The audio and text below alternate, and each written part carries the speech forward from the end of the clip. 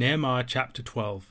These are the priests and the Levites who came up with Zerubbabel the son of Shealtiel, and Jeshua, Sariah, Jeremiah, Ezra, Amariah, Malach, Hattush, Shechaniah, Rehum, Meremoth, Iddo, Ginnethoi, Abijah, Mijamin, Maadiah, Bilgah, Shemaiah, Joiarib, Jediah, Sallu, Amok, Hilkiah, Jediah.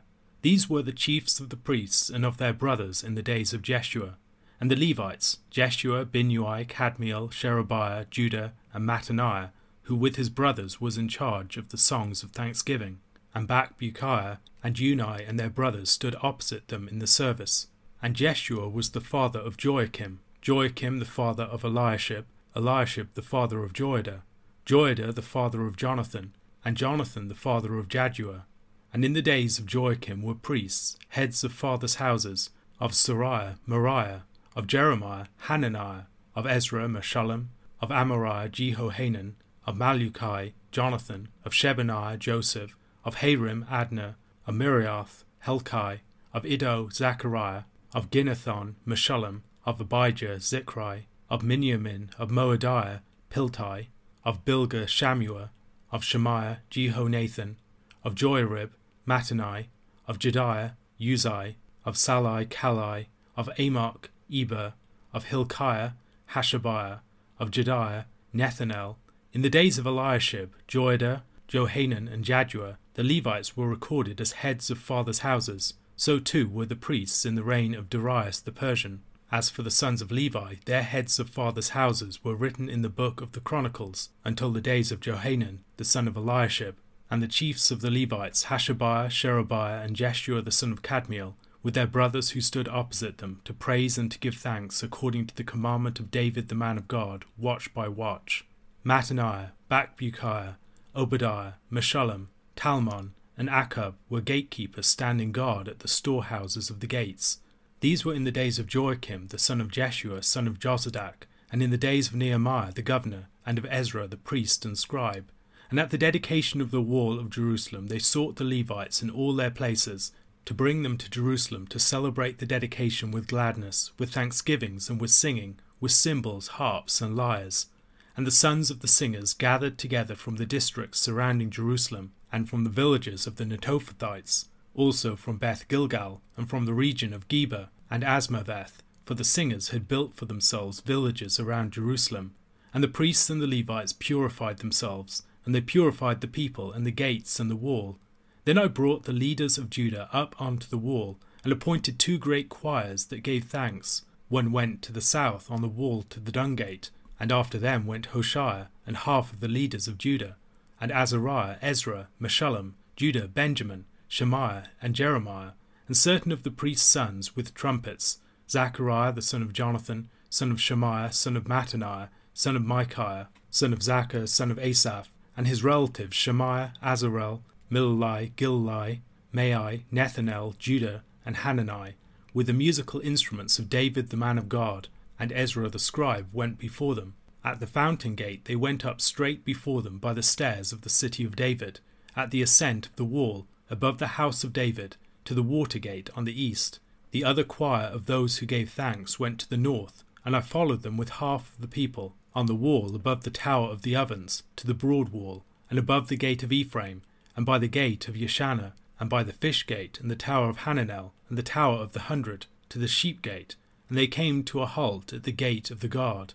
So both choirs of those who gave thanks stood in the house of God, and I and half of the officials with me, and the priests, Eliakim, Maaseiah, Miniamin, Micaiah, Elioenai, Zechariah, and Hananiah with trumpets, and Maaseiah, Shemaiah, Eleazar, Uzai, Jehohanan, Malchijah, Elam, and Ezer. And the singers sang with Jezrahiah as their leader. And they offered great sacrifices that day and rejoiced, for God had made them rejoice with great joy. The women and children also rejoiced, and the joy of Jerusalem was heard far away. On that day men were appointed over the storerooms, the contributions, the firstfruits, and the tithes, to gather into them the portions required by the law for the priests and for the Levites, according to the fields of the towns. For Judah rejoiced over the priests and the Levites who ministered, and they performed the service of their God and the service of purification, as did the singers and the gatekeepers, according to the command of David and his son Solomon. For long ago in the days of David and Asaph there were directors of the singers, and there were songs of praise and thanksgiving to God. And all Israel in the days of Zerubbabel and in the days of Nehemiah gave the daily portions for the singers and the gatekeepers, and they set apart that which was for the Levites, and the Levites set apart that which was for the sons of Aaron. Nehemiah chapter 12 records the priests and Levites who served in the temple and recounts the dedication of the wall. There are many similarities between the lists here and the lists of returnees at various periods elsewhere in Ezra and Nehemiah. Such lists would be especially important for priests and Levites, as offices and duties were passed down genealogically. We also find priestly genealogies in places like 1 Chronicles. The chapter opens with a list of the priests and Levites who returned with Zerubbabel the son of Shealtiel. The date of Zerubbabel's return is debated by scholars, especially as Sheshbazzar was seemingly the governor at the time of the initial return. The question of the relationship between these two figures is an interesting one. Some scholars speculate that they were related, and that Zerubbabel, who was much younger, took over from his elder relative.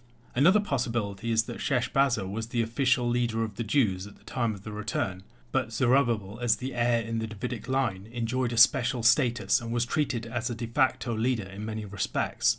Zerubbabel's return occurred at some point after 538 BC, but before 520 BC. I'm inclined to place it nearer to the time of Cyrus's decree, in the later 530s. Jeshua was the high priest that accompanied him. Andrew Steinman draws attention to the prophecy concerning Jeshua in Zechariah chapter 6 verses 9 to 15. And the word of the Lord came to me, Take from the exiles Heldai, Tobijah, and Jedaiah, who have arrived from Babylon, and go the same day to the house of Josiah, the son of Zephaniah. Take from them silver and gold, and make a crown, and set it on the head of Joshua, the son of Jehozadak, the high priest, and say to him, Thus says the Lord of hosts, Behold, the man whose name is the branch, for he will branch out from his place, and he shall build the temple of the Lord. It is he who shall build the temple of the Lord, and shall bear royal honour, and shall sit and rule on his throne. And there shall be a priest on his throne, and the council of peace shall be between them both. And the crown shall be in the temple of the Lord as a reminder to Helem, Tobijah, Jedaiah, and Hen the son of Zephaniah. And those who are far off shall come and help to build the temple of the Lord. And you shall know that the Lord of hosts has sent me to you, and this shall come to pass, if you will diligently obey the voice of the Lord your God. On the basis of this prophecy of the glories of Jeshua's tenure as high priest, Steinman maintains that he should be presumed to have been high priest for some years following the completion of the temple, around 515 BC. He proposes 500 BC as a likely date for the conclusion of his period as high priest. There are 22 priestly families listed and 8 Levitical ones. King David had appointed 24 divisions of priests in 1 Chronicles chapter 24, so perhaps 2 of the families were lost in exile. The list of the high priests in verses 10 to 11 has 6 generations, perhaps covering a span of time close to 200 years, as in Josephus, Jaddua seems to have served as high priest until around the 330s BC. The most important names in the list are Jeshua the high priest at the time of the initial return, Eliashib the high priest when Nehemiah returned, also mentioned as a leading figure in the rebuilding of the wall. In the next chapter we find that Joiada had a son who had married a daughter of Sanballat. Jonathan is perhaps Johanan or Jehohanan and is mentioned in Aramaic papyri from Egypt around 407 BC. We also have a coin with his inscription on it. Verses 12 to 21 relate the priests of the second generation of the returnees during the tenure of Joachim, the son of Jeshua as high priest. The head of the priestly family in the return is given, following the order of the preceding list in verses 1 to 7, along with the name of the head at that later time. The name of the head of Miniamin's family has dropped out in verse 17. Also there is no reference to Hattush. Verses 22 and 23 assure the reader of the continuity of the records during the tenure of the high priests that succeeded them.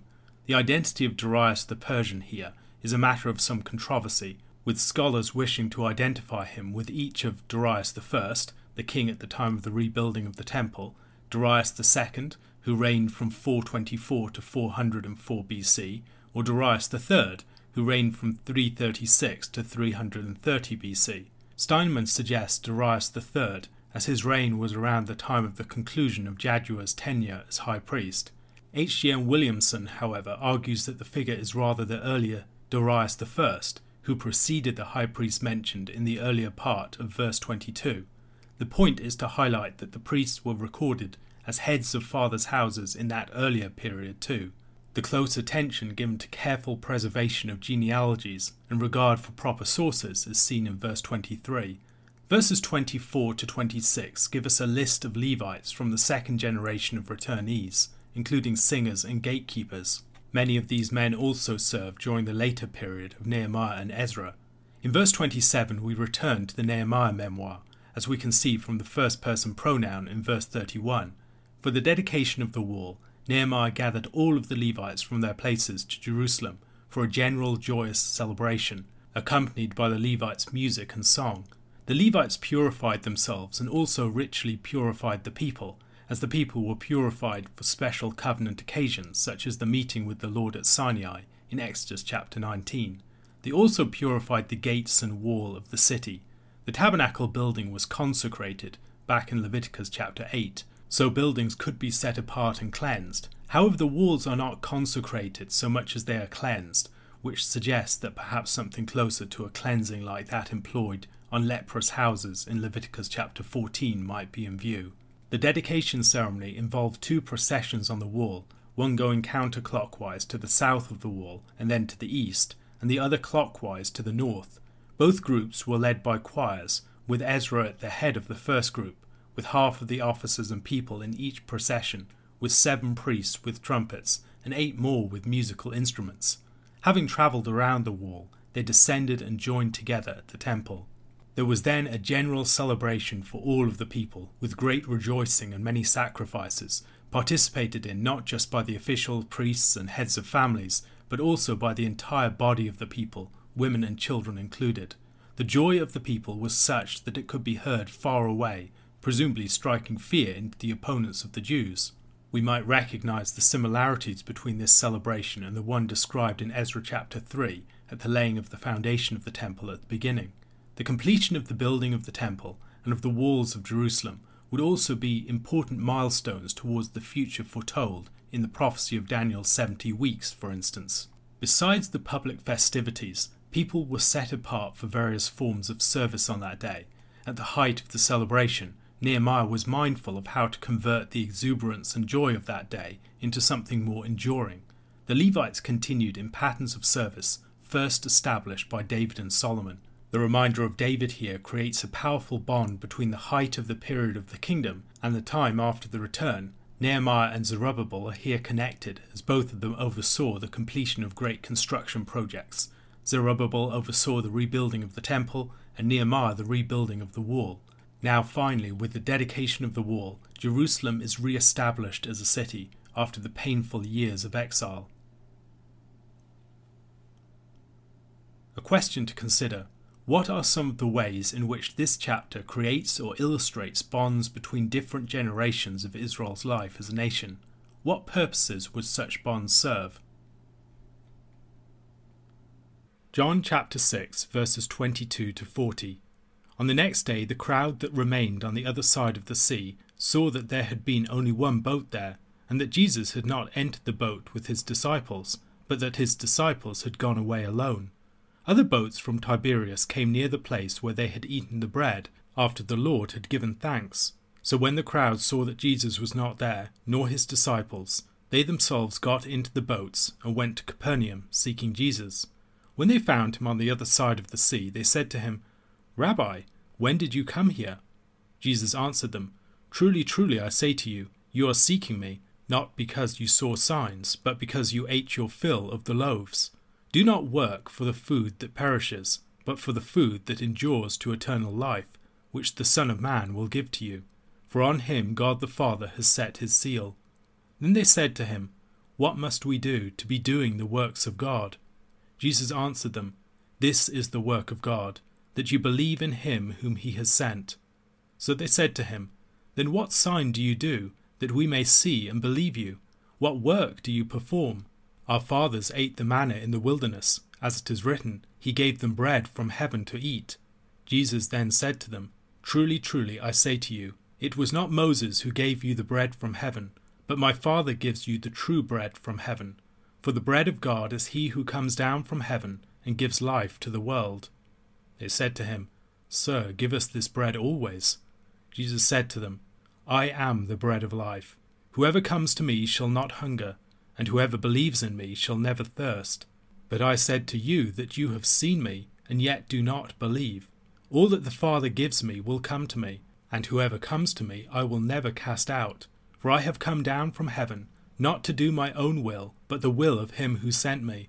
And this is the will of him who sent me, that I should lose nothing of all that he has given me, but raise it up on the last day. For this is the will of my Father, that everyone who looks on the Son and believes in him should have eternal life, and I will raise him up on the last day." Following the feeding of the 5,000 in John chapter 6, the multitude followed Jesus to the other side of the sea. His feeding of the 5,000 had caused a stir. This was a time of messianic fervour, and Jesus was a man who seemed marked out to be the leader of the people.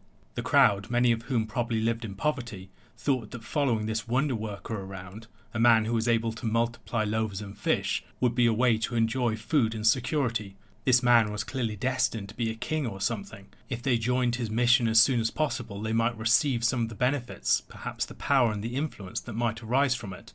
Jesus challenges them on this front. Although they've eaten their fill of the loaves and the fish, they did not see the sign.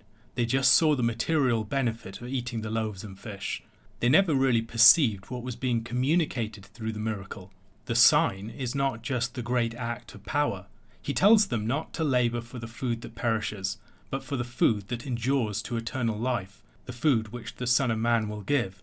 This might again recall the conversation with the woman at the well back in chapter 4, where Jesus speaks about living water that is to be distinguished from the physical water in the well. The person who drinks of the water in the well will thirst again, but the person who drinks of the water that Jesus will give, the water of the Spirit, will never thirst again.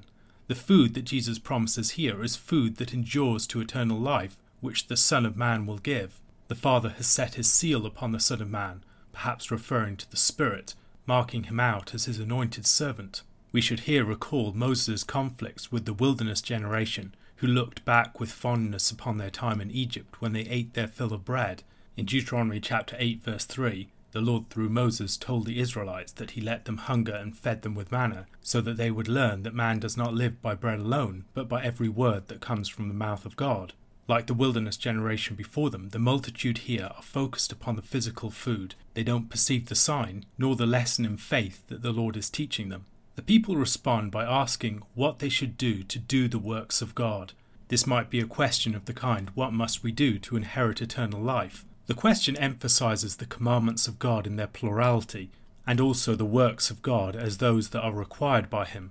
Jesus responds by redefining the key terms in the question. Instead of the works of God as the works required by God, there is the work of God, the singular work of God. And the work in question is not just a work that people are doing for God, it is, while people are doing this work, a work wrought by God in them. Jesus' answer also makes clear that what the Lord requires of them is not primarily a diverse assortment of good deeds, but it's a singular work focused upon believing in the one that he has sent, in Jesus himself as the Son of Man. That act of belief, loyalty and commitment is the one integrating work that holds together everything else. Responding to this claim, the people now challenge him to produce a sign. Perhaps strange, as he's already multiplied the loaves in their presence. What else is he expected to do? They focus on the example of Moses in particular. Our fathers ate manna in the wilderness. As it is written, he gave them bread from heaven to eat. Okay, you're the prophet like Moses, the prophet who was supposed to come into the world. Moses, the former prophet, gave us manna in the wilderness. You should do something similar. Jesus' response to them is an unpacking of their statement and an unpacking of words concerning the manna from Exodus and the Psalms, pushing them to recognize something more going on. They attributed the bread given from heaven to Moses, but it was not actually Moses who gave that bread, but God gave the bread from heaven. And that bread is not the true bread. The true bread from heaven is the one that the Father sends down, the Son. He is the one who comes down from heaven and gives life to the world. Already in the book of John, we've seen things described as true. There's the true vine, there's the true light, there's the true worshippers that will be established. Christ is presented as the one who brings the reality that was always anticipated, the reality that the signs pointed forward to. He is the substance, the reality, the one that the signs foreshadowed. The manna was always something that anticipated the greater bread that would come from heaven. The manna was bread from heaven, but the true bread from heaven is Jesus Christ himself. He comes down from heaven and gives life to the world. Now Jesus is within this context working off the background of reflection upon the character of wisdom. Wisdom comes down from heaven. Wisdom is associated with bread and food. We might think about wisdom's feast in Proverbs chapter 9. She invites people to taste of her bread and wine. Jesus might be playing upon that, along with a tradition of reflection upon wisdom in intertestamental literature. Christ's claim that the one who comes to him shall not hunger, and who believes in him shall never thirst, might recall the conversation with the Samaritan woman. However, the people that he is speaking to here do not believe him. There's a failure on their part to perceive what's taking place. Consequently, Jesus takes up the story of the manna that they reference and twists it to show that far more is going on in that story. That story was never merely about an earthly leader, Moses, providing material food for a people as a sign that he was anointed by God. It was a sign that anticipated by God's action a greater gift, a greater manna that would come in the future. And that manna is seen in Christ. He is the fulfillment of wisdom, the one who has come down from heaven. He is also the fulfillment of the law. The law was also described in a way associated with bread. Man shall not live by bread alone, but by every word that proceeds from the mouth of God. The law, the words that proceed from the mouth of God, are seen as something that is like bread that we can eat, that gives strength and sustenance and even delight. We can live by such bread. Jesus' response to his interlocutors here is one that takes their words about the manna and unpacks and reveals a far more glorious picture that was always anticipating something greater that is now in effect. Already in this chapter we've seen allusions to an Exodus pattern. It's played out in the crossing of the Sea of Tiberias, in the leading of the people, a great multitude, through the wilderness, in sitting down on the mountain to teach, dividing the people into groups, and then miraculously feeding them. However, the pattern of Exodus at work in Jesus' ministry is not just a repetition of the former Exodus. It's an escalation. There's a movement towards something anticipated by the first Exodus that exceeds it. This is the true bread from heaven. Christ is the one who is not merely repeating what Moses did in the wilderness. He is bringing the reality that was always looked forward to. This passage is clearly reminiscent of other points in the Gospel where Jesus presents himself as food and drink. He is the one who provides wine at the wedding feast. He's the one who promises water that will mean that those who drink it will never thirst again. And the illustration of the manna brings another aspect of Christ to the foreground. Like the manna, Christ comes down from heaven. He has come from the Father. He is the one who is sent on a mission. He has an existence that precedes his earthly life. He comes down from above, and as he does so, he brings the life of the Father down to earth. That heavenly origin of Christ, although it is something that we do see in the Synoptics, is far clearer in the Gospel of John. This is one of the strongest declarations of Christ's source from above, and also of the place to which he will return. He has been sent on a mission by the Father, a mission to give life. The Father, as we see in verse 39, commits people into the charge of the Son, and the Son preserves them and leads them to eternal life. The Son will not lose anyone who has been committed to his charge. In the wording of verse 40, we might also have a recollection of Jesus' conversation with Nicodemus, where he compares himself to the serpent that was raised by Moses in the wilderness. Those who looked at the bronze serpent were delivered. In a like manner, those who look on the Son of Man and believe in him will have eternal life. They will receive the life of the Spirit, anticipating and serving as a down payment of final resurrection. And on that great last day, they too will be raised up. A question to consider. Jesus here speaks of looking on the Son and believing in him as a statement of what faith is and involves. In the Gospel of John, and even in this very chapter, faith and what it involves are described in several different ways. What other examples can you think of, and how might these give us a fuller orbed understanding of what faith is?